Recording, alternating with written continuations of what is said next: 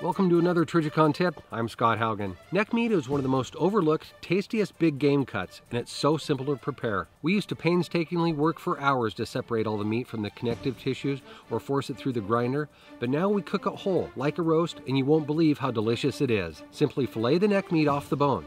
Work around the vertebrae, making sure to get all the meat that lies close to the spine. The size of neck roast you cook depends on the size of your slow cooker.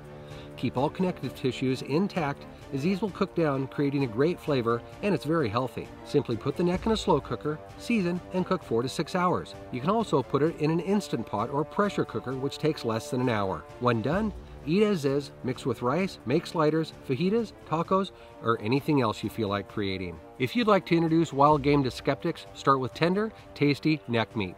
Good luck, and check out more of our Trijicon tips.